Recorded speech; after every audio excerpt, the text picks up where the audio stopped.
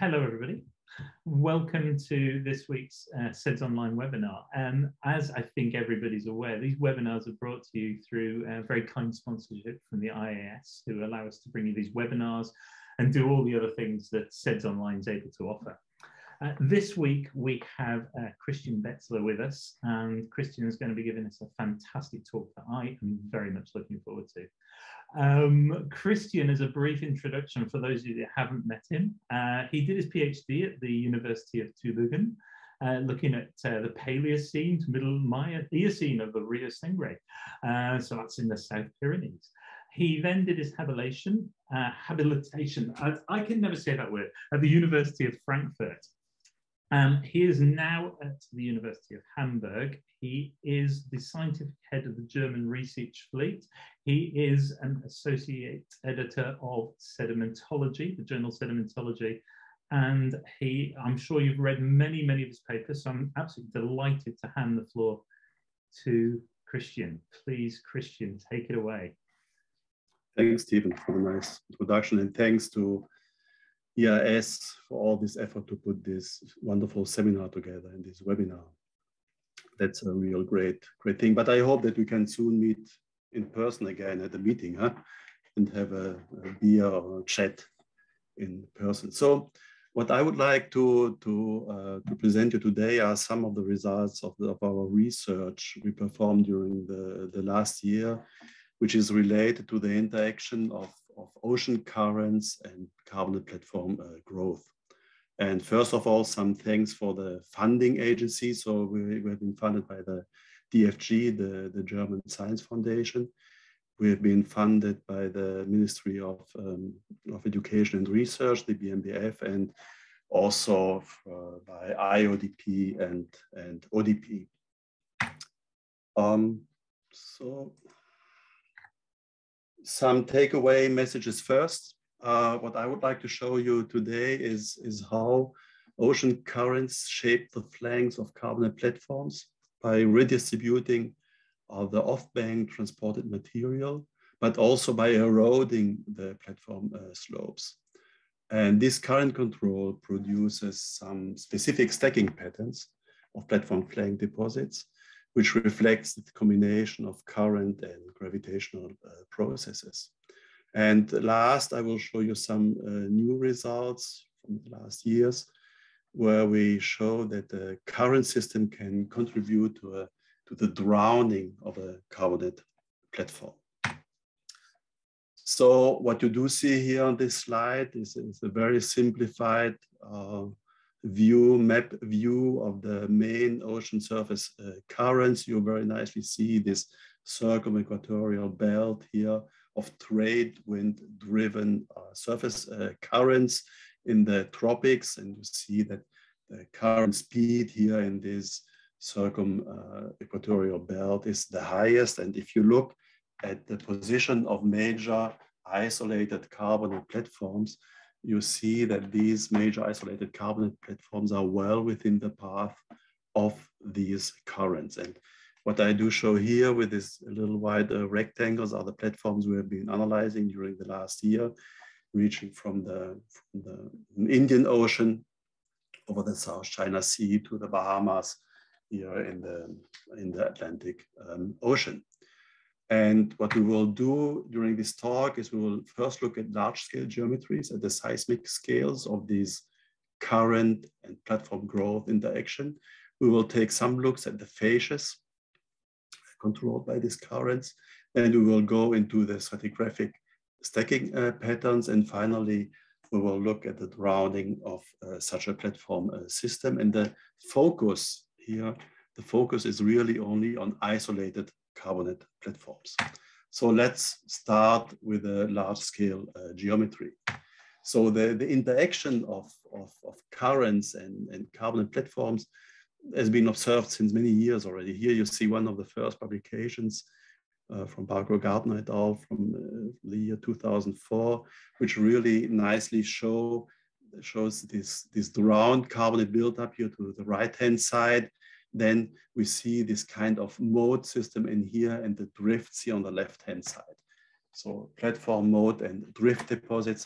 At the time being, the interpretation was that this drowned carbonate platform in here acted as an obstacle accelerating this current, so that the platform drowned, and after the drowning, it was an obstacle accelerating currents around the platform. What I would like to show you today is that this is the existence of a drowned platform, and the current acceleration around the platform is not a consecutive kind of story, but that these two processes can coexist.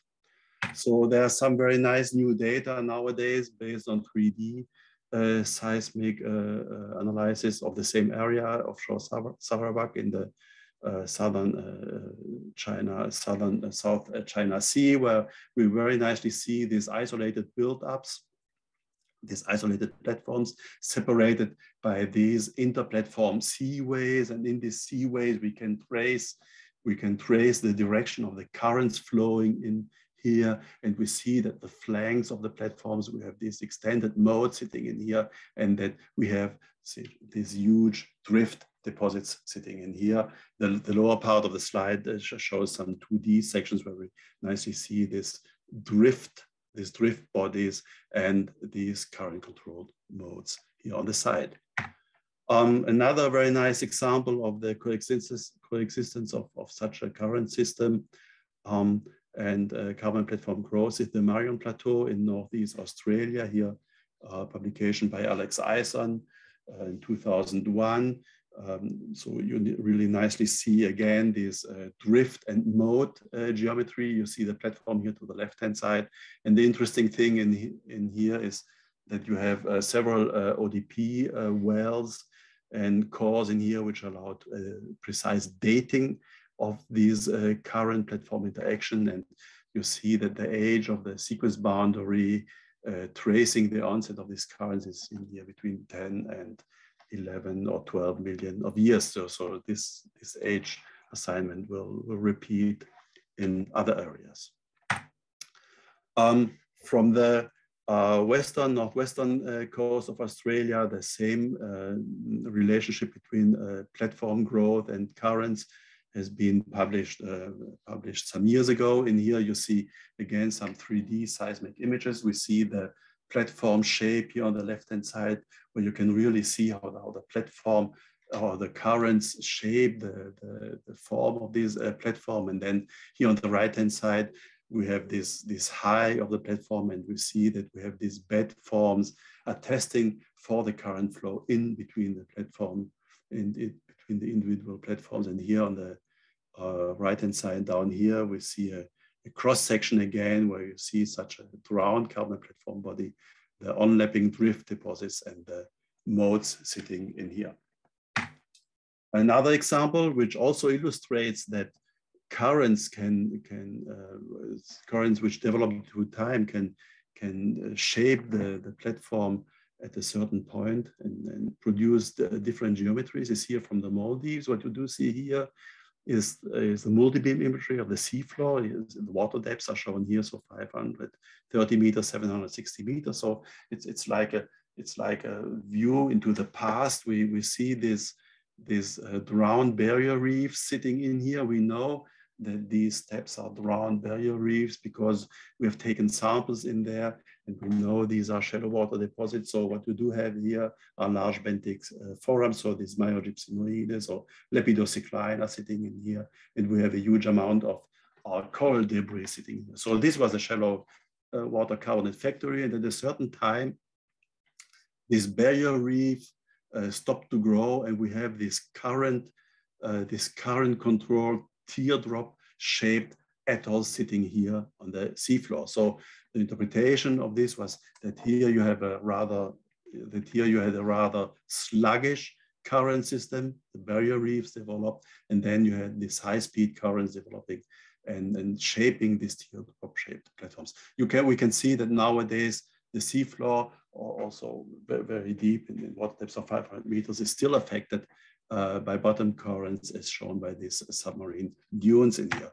And the unconformity which separates these current controlled from the non-current controlled deposits here can be traced into the platform interior and has been dated, and conformity is approximately 13 million years old. Here is a seismic line through another part of the Maldives where you see this drowning unconformity again. So that's this high amplitude reflection in here. So that's the Miocene carbonate platform sitting down here. That's the recent reef growth here, recent atolls growing here on the left-hand side. And then if we go into what is called the inner sea or the basin of the Maldives, we see this drift moat and platform geometry again. And here that's a case where really the platform growth and the current activity coexist.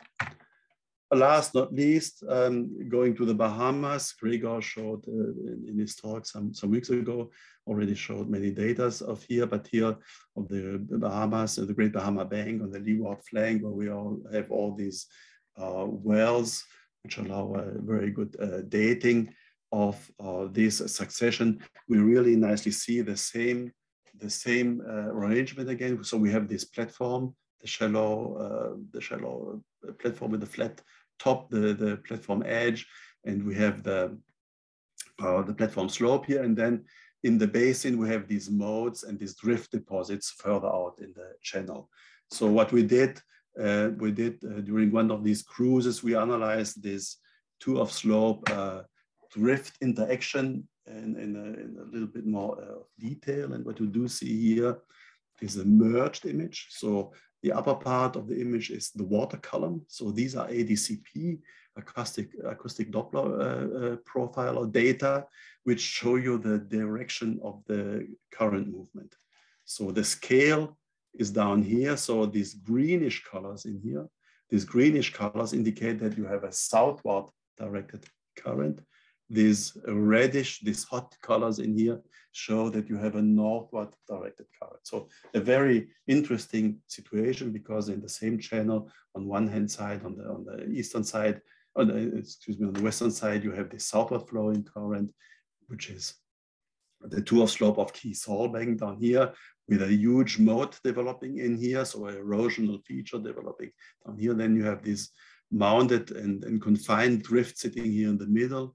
And then here on the right-hand side, where the northward currents are, northward flowing currents are developing, you have the other erosional moat in here. So what we did is to look at these drift deposits in a little bit in higher resolution, and that's a multi-channel seismic line of this area, where we very nicely see the belly of this drift, the moats, to the right-hand side and left-hand side. And by looking at the geometries in time, we can see, first of all, that the drift deposition started some 12 million years ago. Again, the same time frame as the drifts we've seen before. And then by tracing the paleomodes in here, we can see how the velocity of these currents are increased or decreased through time.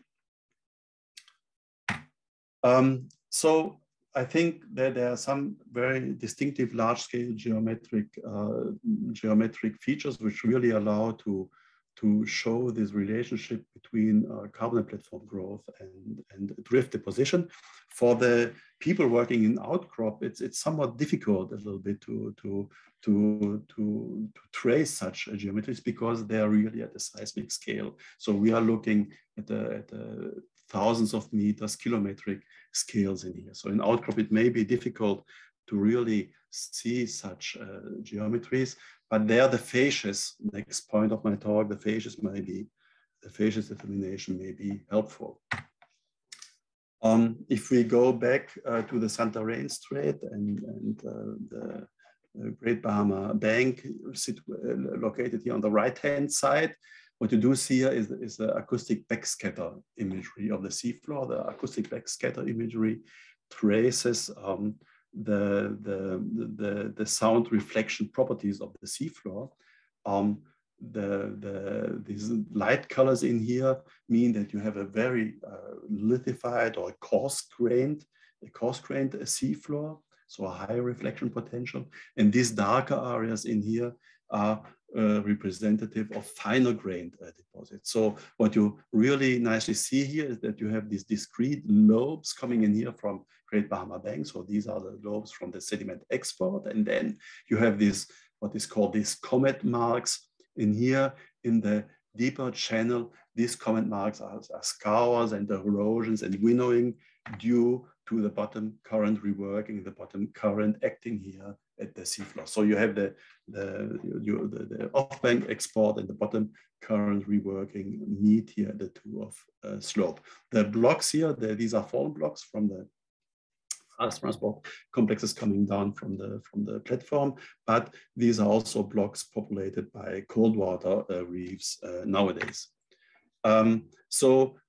Here another image, because we also did some sampling in here just to show the grain size evolution, the platform export coming. So the Great Bahama Bank would be out of the image to the top of the image.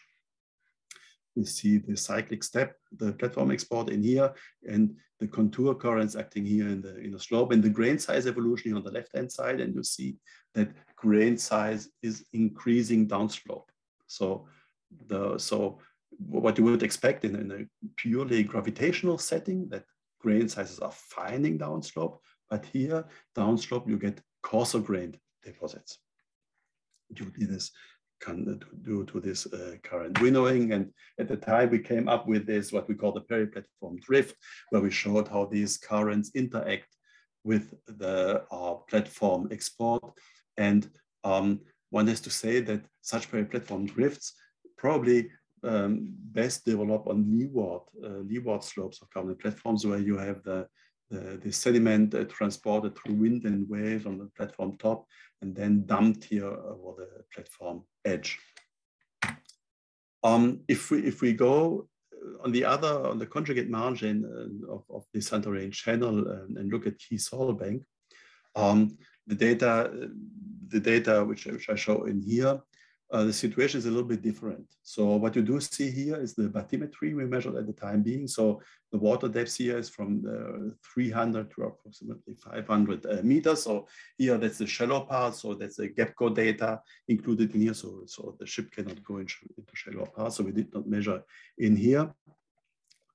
Here to the right-hand side, you see the Straits of Florida. So Florida would be on the right edge of the slide. And what we do see here is this platform coming from the Straits of Florida and turning around the edge of Santorini, of the Key Salt Bank into the Santorini channel. So this is the southward flowing current I showed you before in the ADCP data. And we have this current acting here on one hand side, and then we also see that we have again a platform export. So we have these gullies in here which serve as a conduit for material coming down in here, and again we have these cyclic steps sitting in here. So in a map view, this looks like this. So on the left-hand side we have the bathymetric map. In the middle part we have the slope angles. So hot colors are slopes with angles higher than 10 degrees, and here again on the right-hand side we have the backscatter imagery.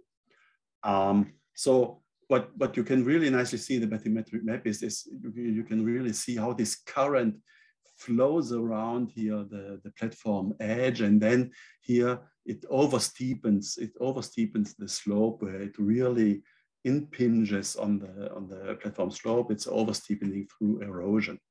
And on the right-hand side, the backscatter imagery, you really nicely see that we have this kind of submerged part in here of Key Salt Bank, where the currents flow with a great velocity. So we have this winnowing in here, and then the finer grain deposits in here. And the lower part of the figure is interesting, because here you can see that sometimes there are grain flows coming down here. So you see these lobe-shaped little white bodies in here. So that's the grain flows coming down from the platform and interacting with this contour current in this area. And a closer look at this zone is shown in here. So again, the bathymetry to the left-hand side, where we see that we have these gullies which form which form here, which begin to form in an area where these blocks are fallen reef blocks from the shallow water, but also low stand reef sitting in here. And in between these blocks, you see these gullies, which serve as a transport path for the material down the slope. And here on the right-hand side, interestingly enough, you see that the gullies are infilled by fine-grained material, whereas the shoulders are characterized by coarser-grained material. And this section C in here, located here to the left, this section C shows the cross section through this gully and ridge system. And if you look carefully, you can see that the gullies and the ridges are moving, the axes are moving. So you see here, for example, the ridge moved from left to right during its evolution. Here, this ridge moved from left to right, which in this case is from north-northwest to south-southeast.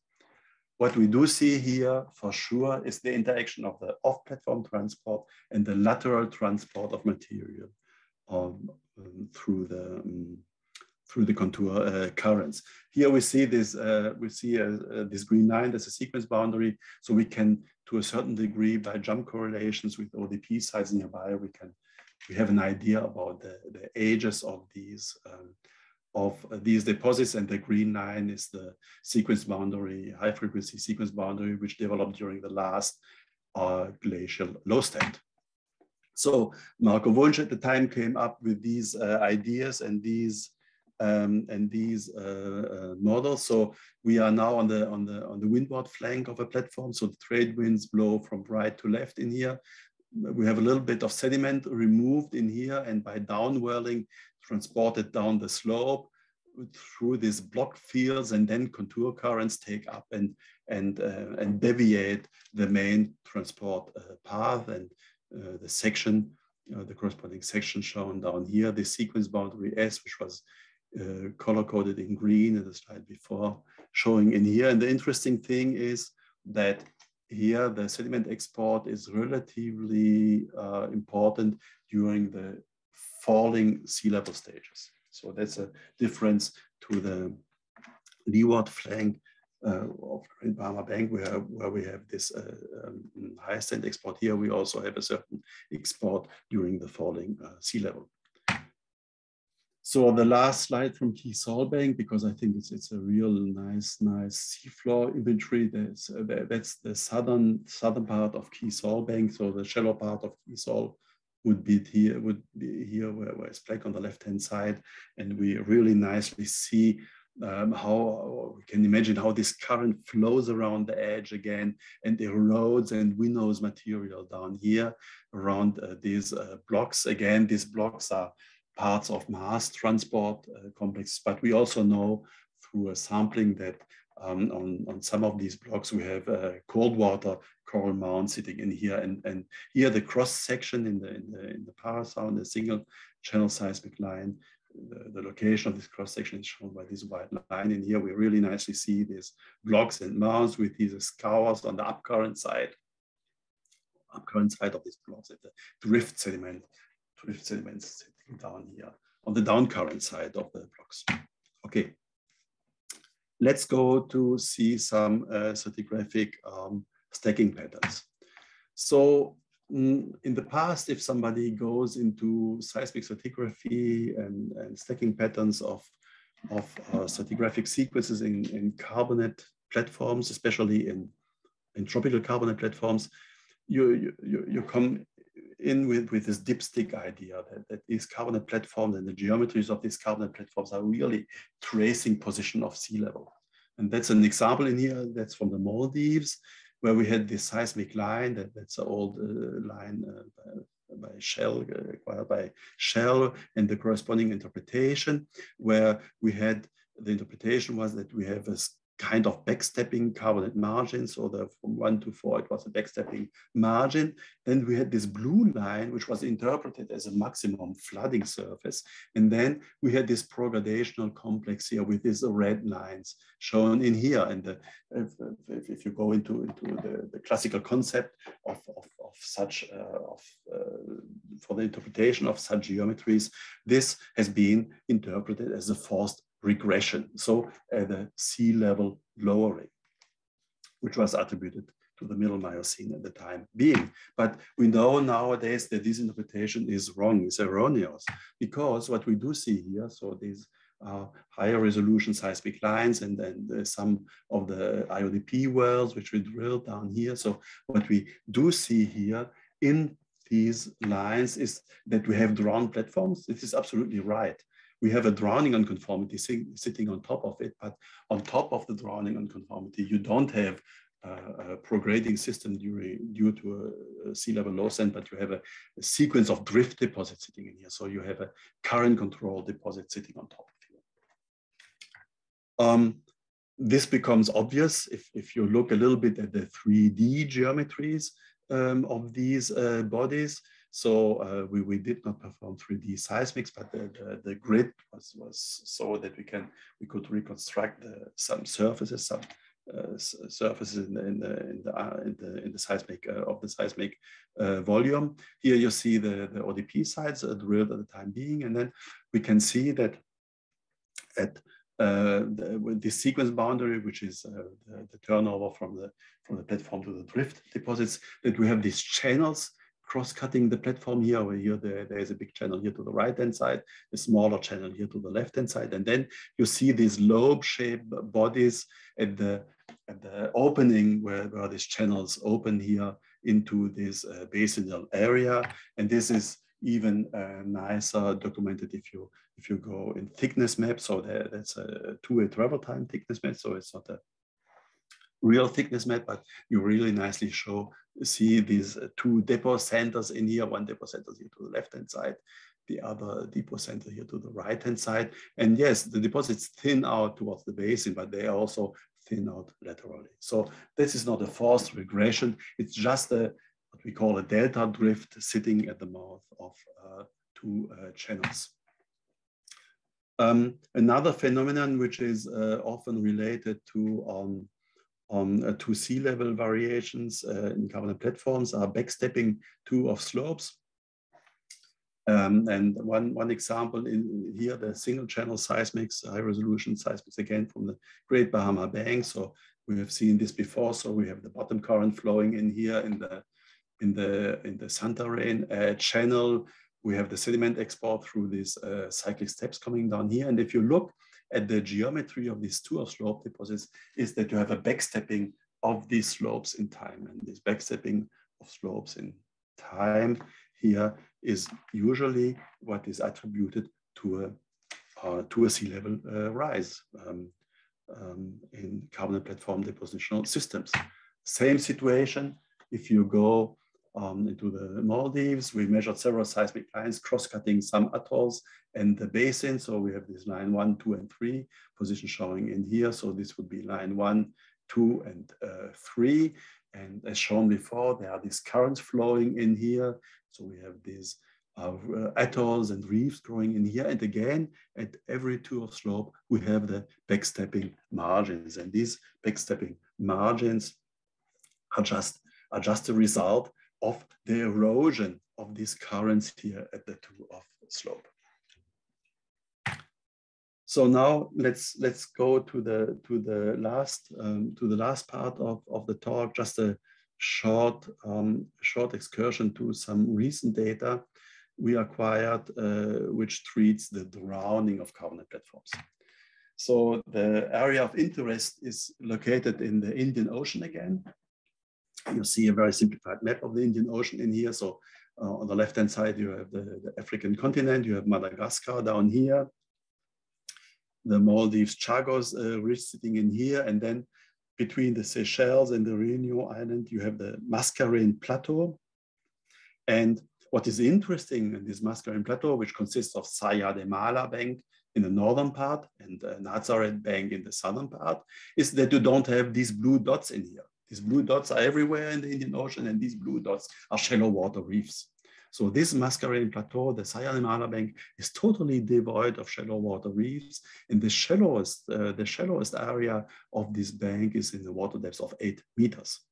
What you also see on this map are the very simplified current pattern. These are the white arrows in here for the upper part here in the Maldives. It's a simplified view because, as you may know, there are these reversing monsoonal currents here in this part. So you see the arrows going to left and right. So these are seasonal changes. But here the Mascarenes Plateau, the central part, is well within the area of the South Equatorial current flowing in here. And these reddish colors, that's the sea surface elevation. That's remote sensing data.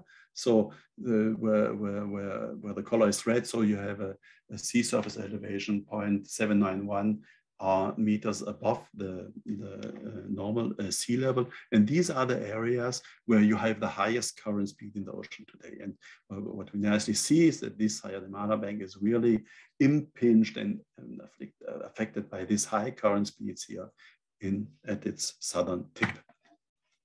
So this was an interesting thing for us to look at, because we wanted to know what's the reason that we have this reef gap in the central part of the Indian Oceans. We are well within the tropics. The surface water temperatures are okay. And the first idea was, oh yeah, we have some upwelling and we have nutrient injections in here, which may be part of these drowning of these platforms. So the platform nowadays is an elevated rim in here. It's a horseshoe-shaped rim opening to the south, and the shallowest area here is a so-called Poidenot Shoal area, and it's lying 8 meters below sea level. So we have several seismic lines and several sediment stations sitting in here. So with these dots, and here on the right-hand side down here, that's just a very simplified cross-section through the Saya de Mala bank. So you have the Indian Ocean with water depths of several thousands of meters to the east, the west, and the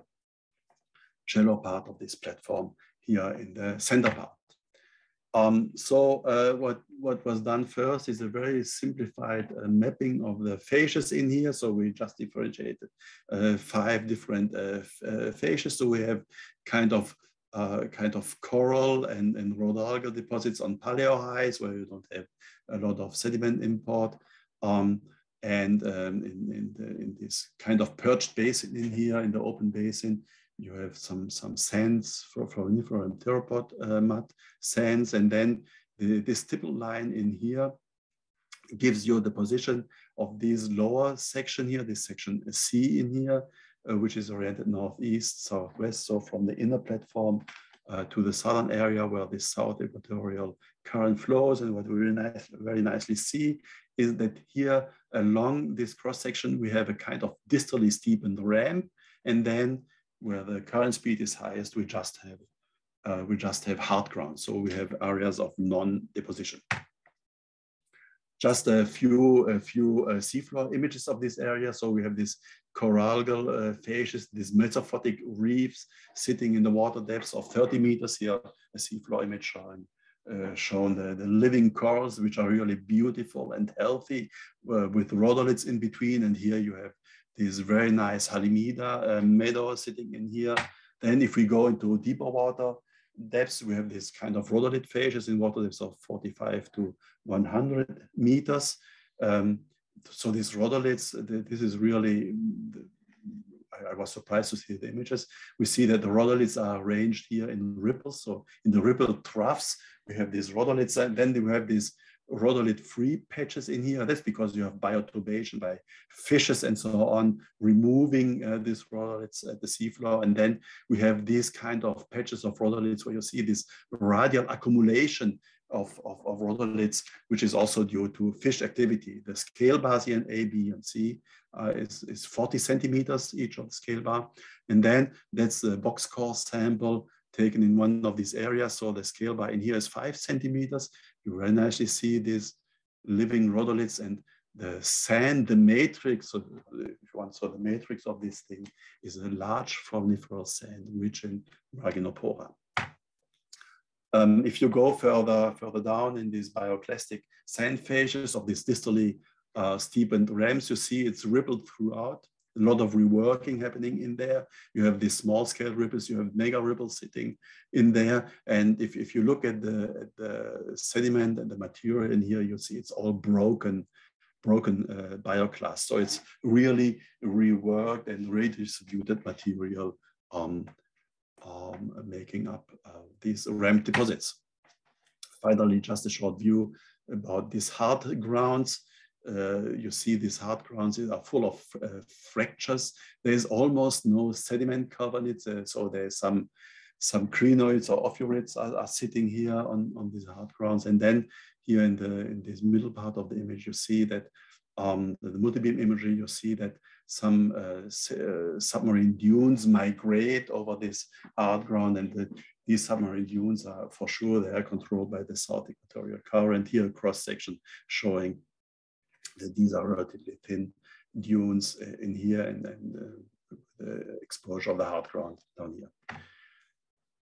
So again, we also measured the ADCP, so the current data in here in the water column. So here you see it's a little bit different visualization than the data I showed you before. So here you see the east-west component of the current. Here you see the north-south component of the currents. Here the scale bar is the velocity in centimeters per second. So the reddish colors is almost a meter per second of current speed. And you see the current speed is highest here in the channel separating Sierra de Mala Bank and Nazaret Bank.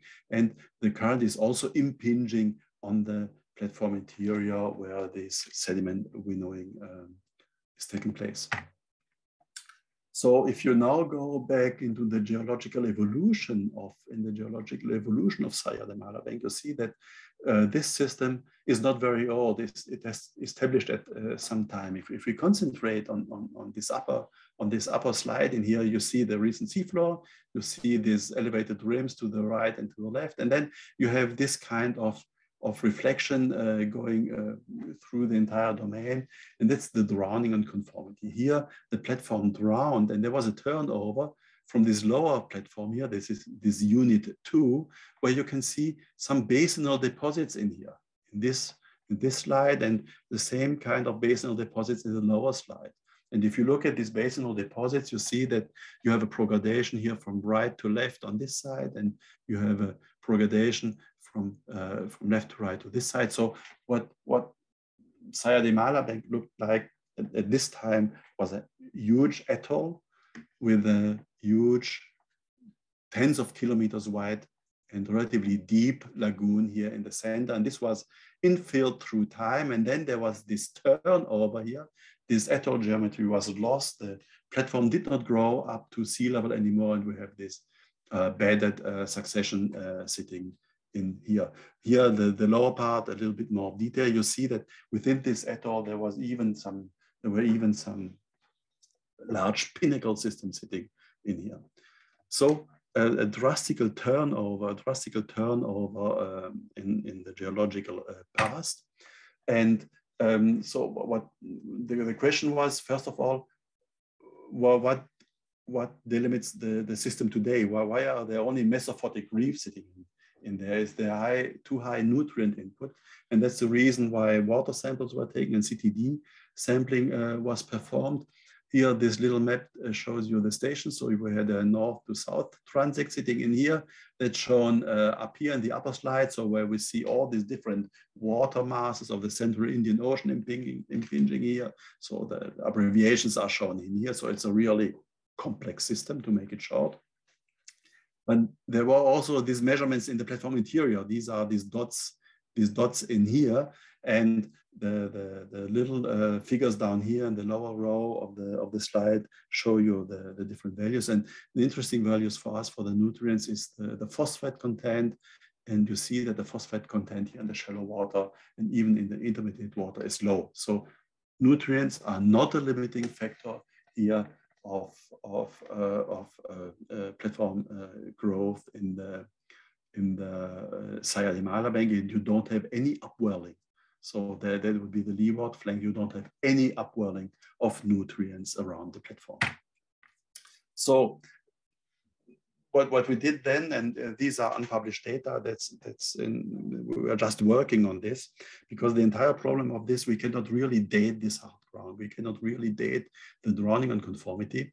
We can just do some assumptions. So we know from several publications that the area is affected by a thermal subsidence, and the subsidence curve is shown in here, published by Coffin already in 92.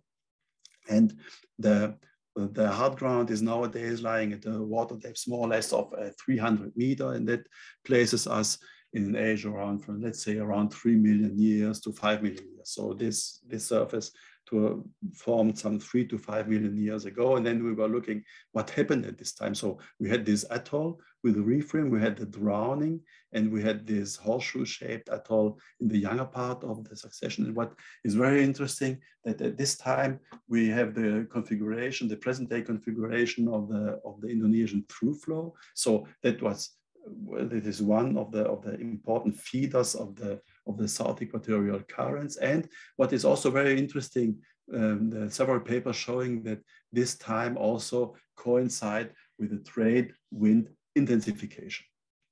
And probably this current pressure on the platform, together with a higher frequency sea level changes, really was a driver of this drowning of this area. But I think the message is you don't need nutrients to perform something like this. A similar view exists from the Maldives example I've shown before. There is a nice paper which just came out by Anna Ling from Miami together with Peter Swart. They looked at the nitrogen isotope data of one of two of these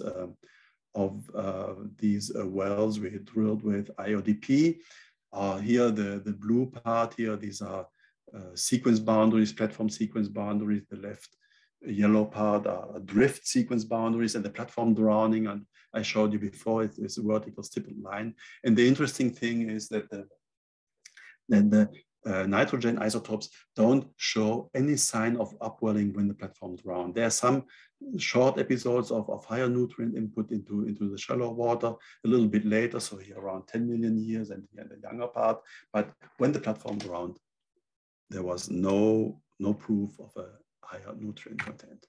So this makes me come to my conclusions, and where we think that the concepts of carbonate sequence stratigraphy should be amended with this current control, because these currents are really acting during carbonate platform growth, and they are really affecting the slope and the platform deposition. They control the phases, the accommodation. So what you do have, in fact, is a deep base level linked to these strong currents, and they also affect the large-scale geometry. And what we've seen today in the Sierra de Mala Bank, that we have several phases appearing together in here, which usually are part of a drowning sequence. So you have this kind of mesophotic reefs, and then you have these hard grounds on top of it, and this is what you usually see in drowning, in the geological record of drowning sequences. And here in our case, these different phases are controlled by the currents. And what I also try to show you, that nutrients are not necessarily a controlling factor for such a platform drowning. So such an effort is never done alone. So I have to thank to the scientific parties of several cruises we performed in here. That's all from my side. Thank you very much for your attention.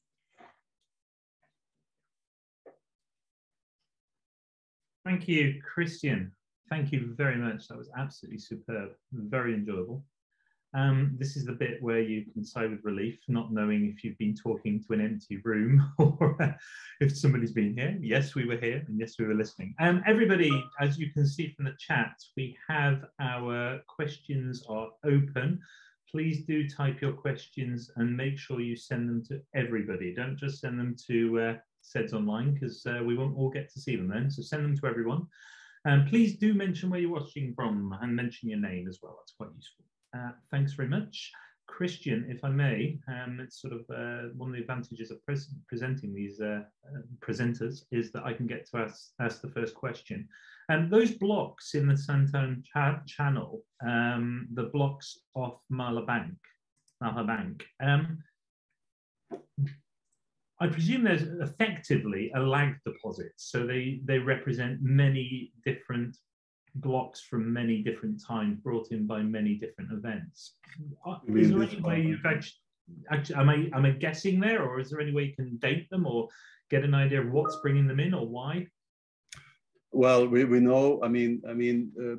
Probably these are during sea level low stands. A mass transport complex is developing in here. So there are better data from Great Bahama Bank where these blocks are here, where you have these huge mass transport complexes going further down into the basin, where they can be traced very well. Here in Cape Saul Bank, we don't have any data about the age or no idea how old these are. But if you look at the water depth, so they are, I don't know, they are nowadays at the water depths of 250 meters, 200 meters. So probably there may be some mesophotic low stand reefs in here, and also some reworked blocks from the inner platform. So it's probably a kind of hybrid source. What sort of sizes are we seeing there? It was difficult to see that from the. What are the larger blocks? Are they blocks of corals or are they sections of reef? We don't know. Right. We don't know. So the scale is in here. So that's 500 meters. So these are tens of meters, large blocks or something like that.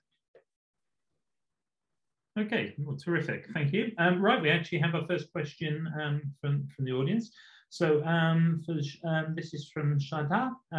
Fascinating talk. I was just wondering if the current velocity and magnitude play a significant role in the lagoon infilling. That's Shada watching from India. Yeah, thanks. That's a very good question. I have to look at the data. So probably, yes, what you would expect to see under a current regime is that you have an asymmetry, that you have asymmetry of the progradational complex, and that if you look at this Sierra Mala example, so again the seismic line in here, so you have the impression that the progradation from the east to west is a little bit more pronounced than the progradation from west to east, which is in line, in fact, with sitting in the trade wind belts. So yes. The velocity is affected. So you have a higher velocity on the leeward side, let's say, of the lagoonal part than on the windward side. Excellent, thank you. Related to that, I actually had a question that sort of could act as a follow-up to that.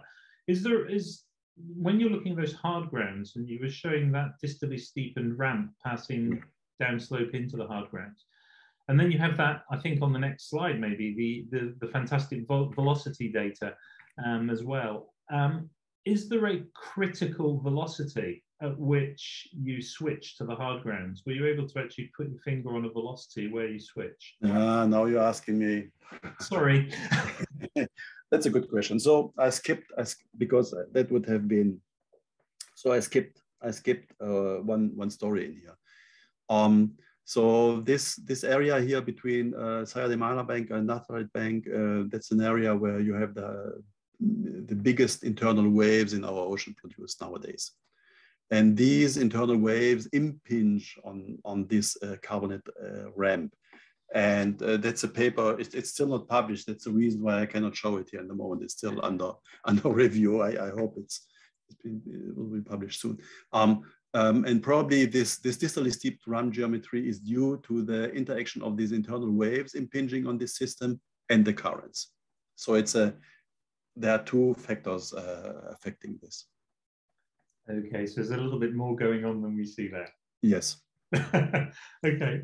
And please, people, do write your questions. Remember, you've got Christian here. He's here totally free and available to answer your questions right now. So please do type your questions. While we're waiting for some more questions, I'm just going to take steal the floor, as it were, again, and just ask you, Christian, the Maldives platform, you were showing those terrific dunes basically moving towards, what were they moving towards? They were moving towards the east, I guess, because I think you had north to the right of the image for that drowned edge of the Maldives. Yes.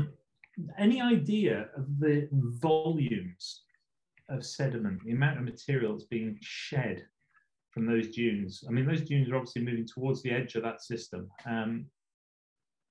Any ideas? So these dunes are moving they are moving into the platform. Oh, it's moving inwards. Okay. They are moving inwards. So that's so that arrow is not showing the direction of movement.